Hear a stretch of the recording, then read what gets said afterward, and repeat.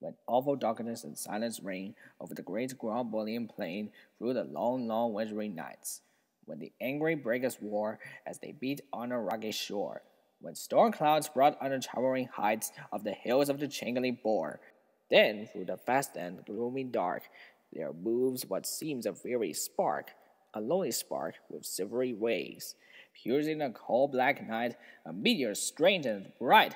Hither and thither the vision strays, a single lurid light. Slowly it wanders, pauses, creeps, and on it sparkles, flashes, and leaps. And ever as onward it gleaming goes, a light on the balm tree stems it throws. And those who watch at that midnight hour, from hall or terrace or lofty tower, cry as the wild light passes along. The dawn! The dawn! The wintry dawn through the forest goes! The dawn! The dawn! The dawn with the luminous nose!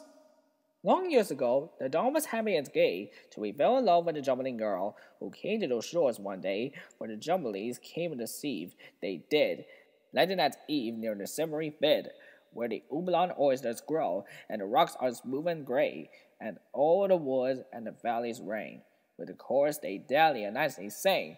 Far in view, are the lands where the jumblies live. Their heads are green, and their hands are blue, and they went to sea and deceive. Happily passed those days, while the cheerful jumblies stayed. They danced in circuits all night long, to the plaintive pipe of the lively dawn, in moonlight, shine, or shade. For day and night he was always there, by the side of the jumbling girl so fair, with her sky-blue hands and her sea-green hair, till the morning came of that hateful day, when the jumblies sailed in their sieve away, and the dawn was left on a cruel shore, gazing forevermore, ever keeping his weary eyes on that pea-green sail on the far horizon, seeing the jumbling course still, as he sat all day on a grassy hill. Far in view, are the lands where the jumblies live.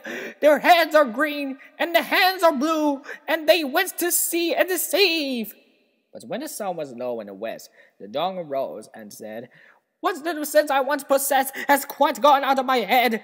And since that day he wandered still, by lake and shores, marsh and hills, singing, Oh, somewhere in valley or plain, might I find my jumbling girl again. Forever I will seek by lake and shore, till I find my jumbling girl once more.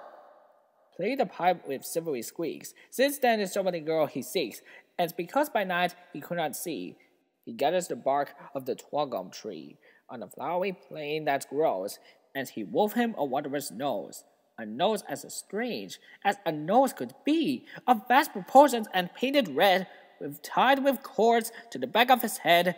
In a hollow, rounded space it ended, with a luminous lamp with it suspended, all vast about with the banded stout to prevent the wind from blowing it out, and with holes all around to send the light in gleamy rays on a dismal night.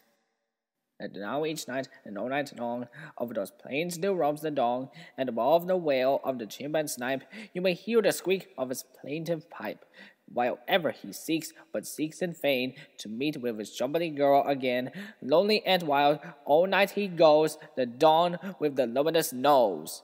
And all who watch at the midnight hour, from hall or terrace or lofty tower, cry as they trace the meteor bright, moving along through the dreary night, This is an hour when forth he goes, the dawn with the luminous nose. Yonder, over the plain he goes, the dawn with the luminous nose.